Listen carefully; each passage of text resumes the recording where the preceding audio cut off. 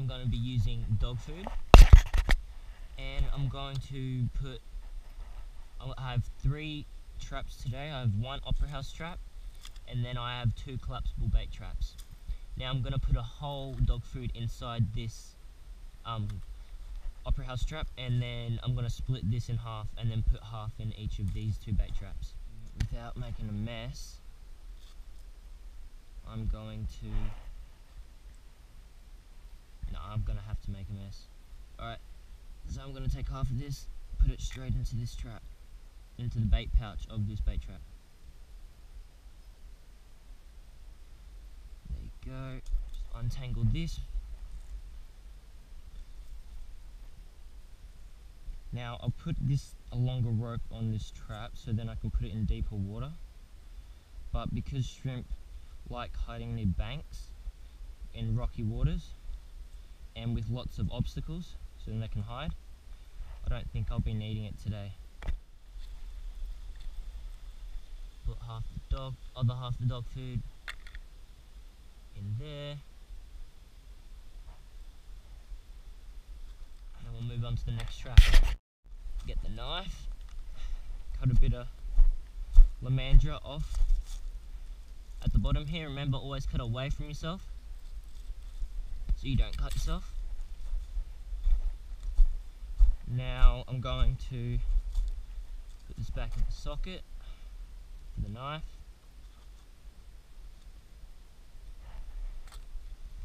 Rip this in half because it's too wide. And then I'm going to poke many holes in the top and bottom and sides of this dog food, so then the shrimp can smell it. I'm going to tie it onto this crossbeam of this trap, thread it through like that, straight through the bottom and through the top. Do a double knot, and then it should be good. Now you can find lamandra all over South-East Queensland in their creek systems, near creeks. Just do another knot to be sure. It's very abundant and it's really easy to use. And there you have it, trap done. Now I'm gonna put these in shallower water, just out here somewhere. When you're doing this, don't afraid to get wet because you're going to get wet anyway. So I'm just going to place it right in the middle there, round about here.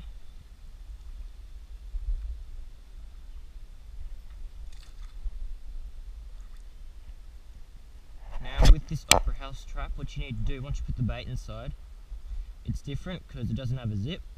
So there's 2 little clips, one here and one here, that you need to clip on, and when you want to take fish out, you just unclip both of them, put them in your bucket. Right in there, perfect. Now I'm gonna let these set for probably an hour, hour and a half, and while they're setting, I'm going to go over there in some shallower water and try and catch some little shrimp with my hands by turning over rocks.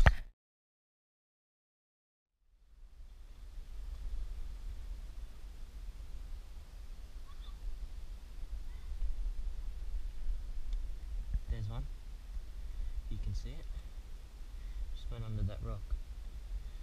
Now I'm going to come from behind. You've got to be very, very slow. I'll lift up this rock.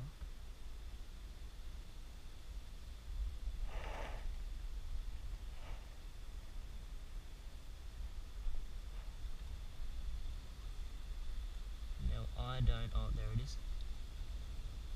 Now,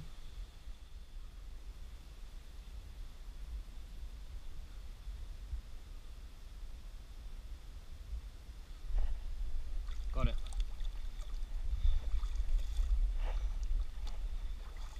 Now this one's very, very small and it has eggs. So this one has eggs just under there, like crayfish. Now I'm going to put this little guy back so then he can repopulate this area. About an hour, and I'm going to go pull this first bait trap up, see what we've got in here. We have an eel. We have a spotted eel. And a lot and lots of guppies. Now, this eel isn't big enough to keep, so bucket up with water. I'm going to keep all these little fish for my turtle.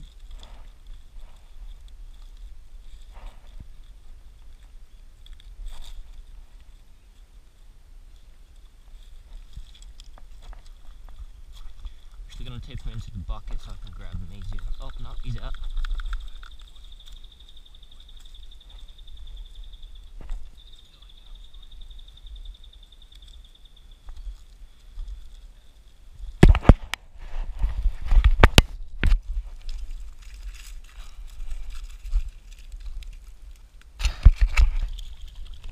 And there he goes.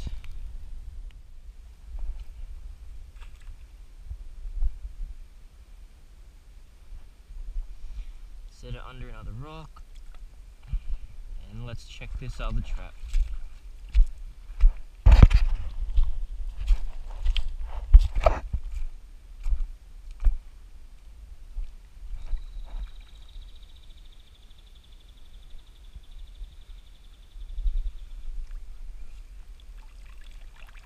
Just more guppies.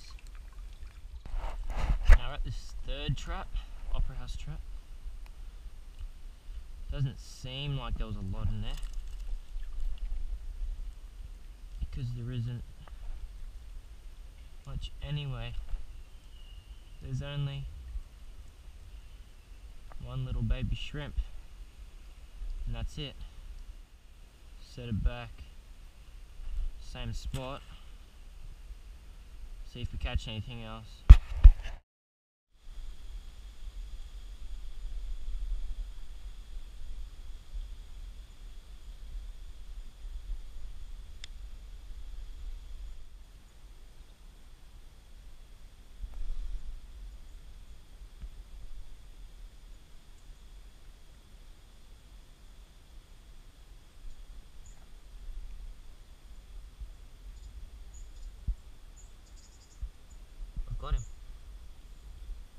I got him guys.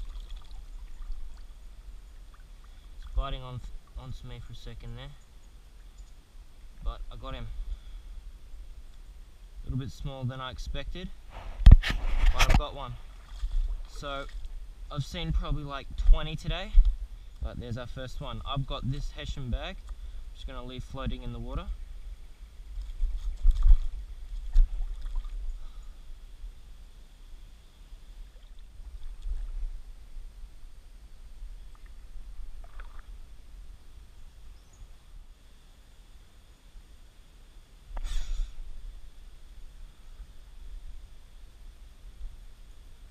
Where's its body? Got it.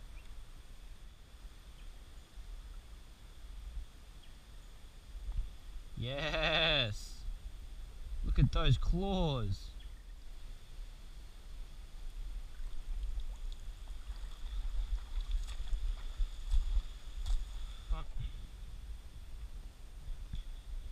Perfect. Tied up so they don't get out at all.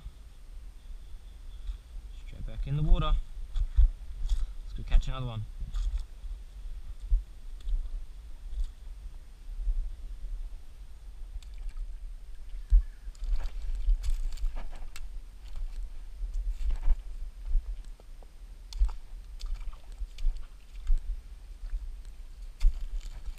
Now this is a horse crossing. There used to be pavement here, looks like. Sturdy wood. Oh, there's one. Poach from behind.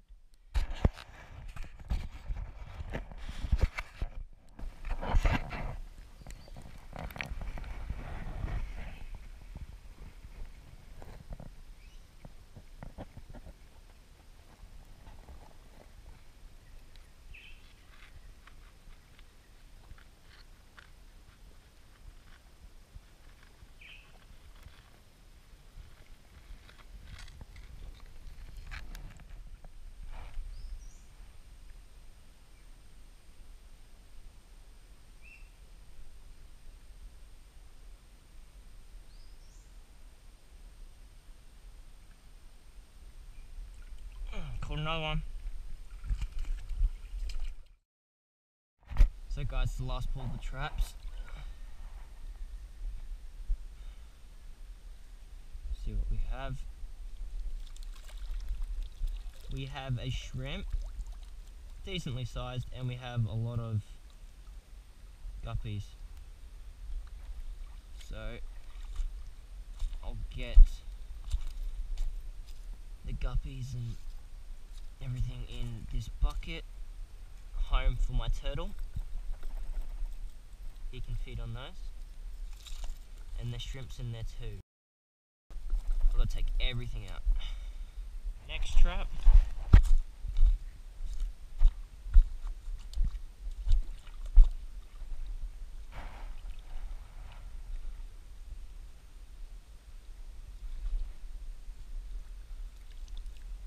Just got some guppies. A lot of them. This is the last trap we get to pull up before we cook the shrimp. And I've left all 3 of those, the last pull, I left them in there for 2 hours long. Caught a little shrimp, little tiny baby shrimp, but nothing else. So, just got back from pulling up those traps and catching the rest of those shrimp. And we've got, so we're going to cook those shrimp up. We've got 4, 3 decent sized and 1 small-ish one. So we're going to cook those up, and we're going to be using a propane burner on the go because I don't want to be starting fires because it's near summer. I've got a knife just in case. I didn't have a small enough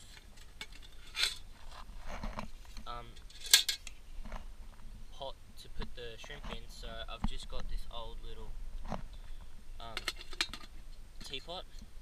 So we're going to put some water inside this pot. It's fairly clean water, 3/4 of the way full. It's a bit heavy, so I'm going to hold it like this. So we're going to walk back. It's self-lighting, so it's pretty good.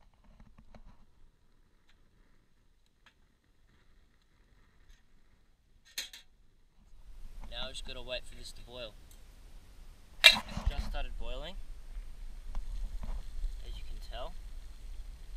And the rule of thumb is you leave it boiling for about 5 to 10 minutes because it's river water, because it might be contaminated a little bit. Time is just up for 7 minutes and it's beautiful right now. So I'm about to get the shrimp. I left them in the water and didn't kill them, so then they'd be nice and fresh straight out of the water.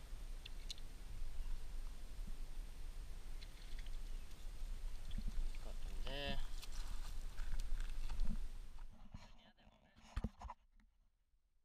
See, we've got 4 right here. This one's a bit small, but he's okay. I caught all of these by hand, so we're going to put them straight in there. Small one first. That's 1. That's 2.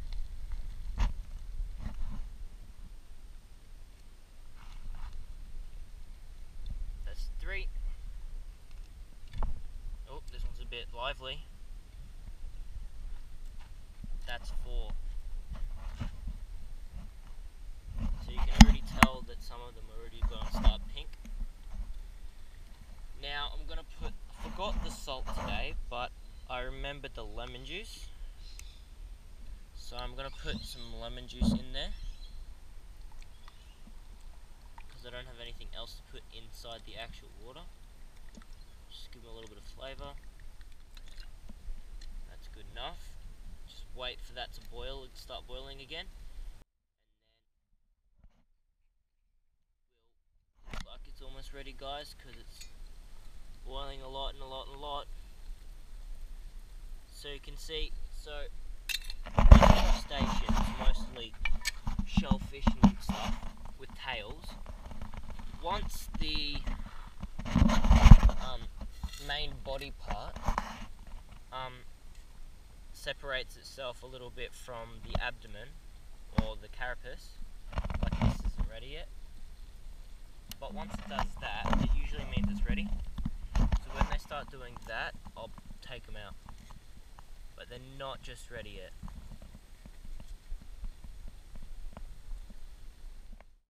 So the carapace has, it's really hot. The carapace has started, on the smaller ones, the carapace has started to detach from the rest of the body, as you can sort of see just there. That means that one's done. Get the smaller one, the other small one.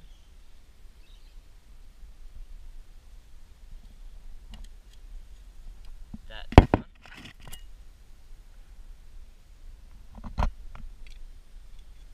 It's really hard to get these out with one hand.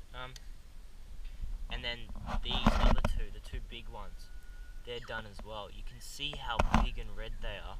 Well, not really, because it's but like, you can see how big and red they are. I'm going to turn it off now. But look how red that is. Absolutely beautiful. So he's done. And turn it off now. Anyway. And here as well.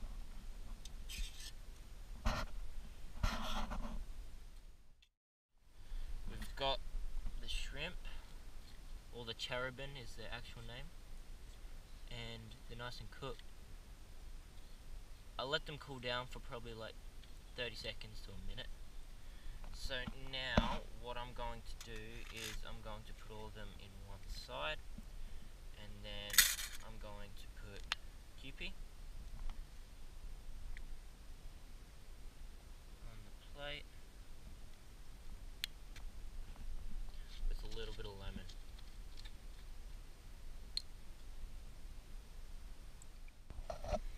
So I'm going to peel it, I'm going to rip from the carapace and the main part of the body. I'm going to rip that off. We don't really need that stuff. And then I'm going to put the tail out like this, and then from each side I'm just going to peel the shell backwards. And then after we do this, we're now going to do it the whole way down the actual piece of meat and the tail. Oh, that part just broke off just then. But there's a little bit left in the actual tail part. And it's same with